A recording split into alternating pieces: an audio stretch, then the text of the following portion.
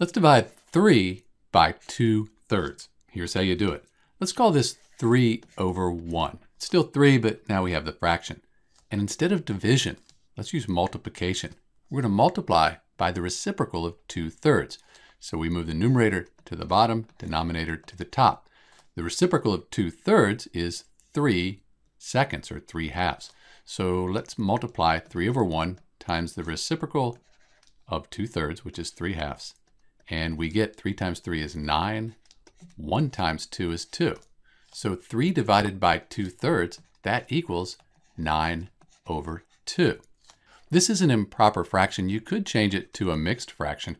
2 goes into 9. 2 times 4, that's 8 with 1 left over. So you could also call 9 over 2 4 1/2.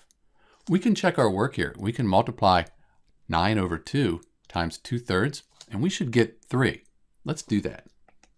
So we have 9 over 2. We multiply that by the 2/3, and we should get 3. 9 times 2, that's 18.